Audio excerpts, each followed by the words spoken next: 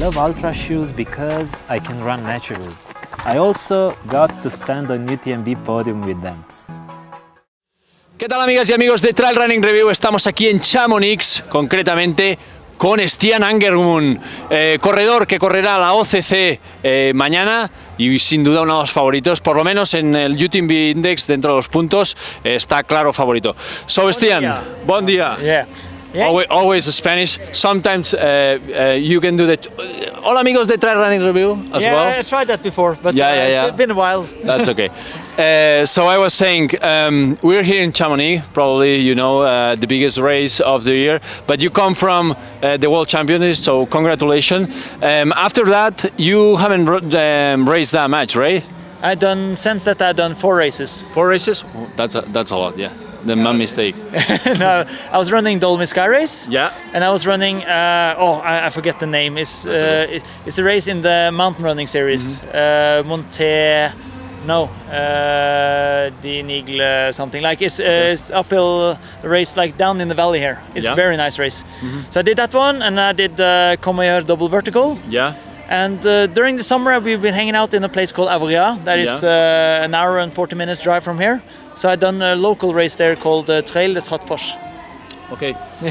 Do you think, like coming from a world championship that I'm guessing, you know, you gotta spend a lot of time training. Do you think you have enough time to rest to get to the best shape here in OCC? Yeah, I think so. It's been several months between the Trail Running World Championship and this race, and yeah, for me the World Championship was a big goal for the year, and in my opinion the most important race of the year.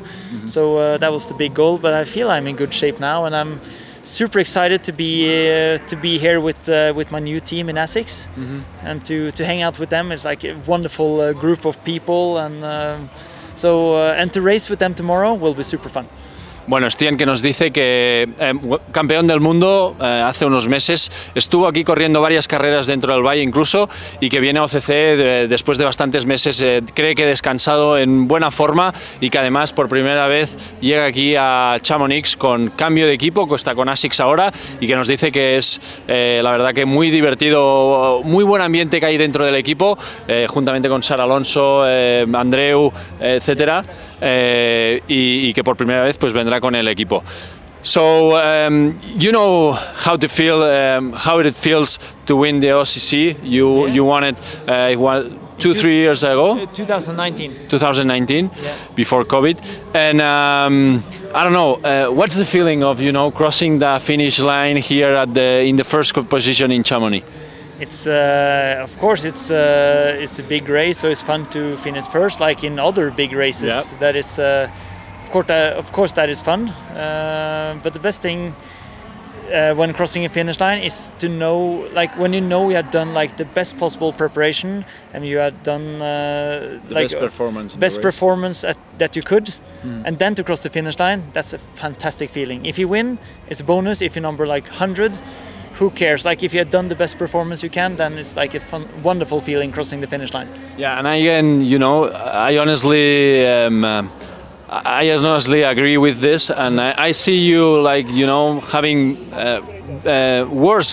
probably worse performance, but happy until the end. You always are cheering the people up, so it's always fun to see you.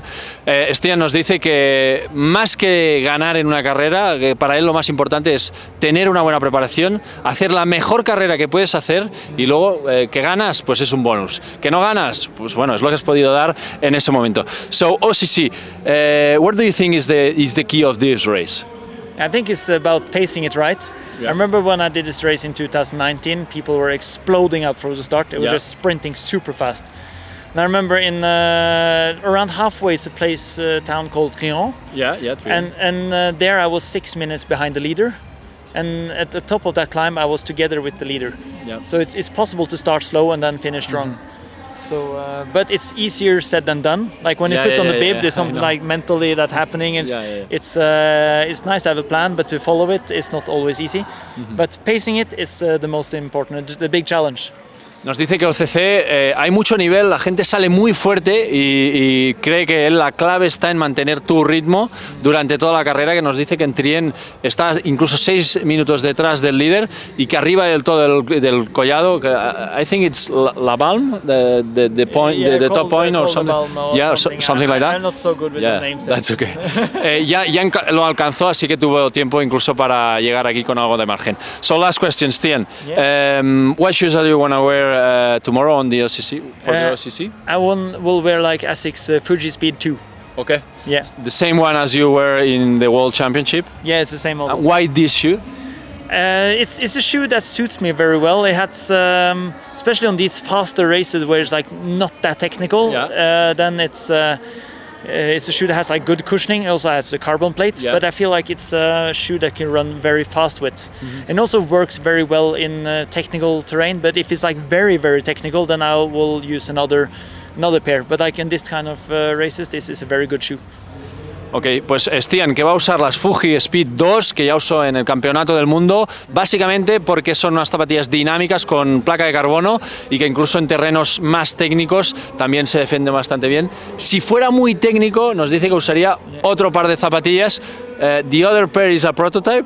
No, the other pair is actually this one. That's Fuji Light 4. Ah, Fuji Light 4, okay. Yeah, so that's a pair I will use like in more technical terrain. Okay. So, but the outsole is... I think it is much of this. It's the same. I just received those. So I haven't run that much with them. Okay.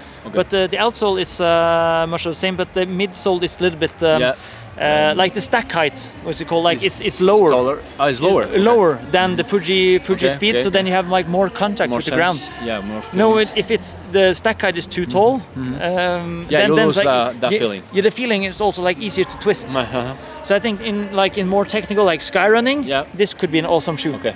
So, but yeah, so Fuji Speed 2 is going to be.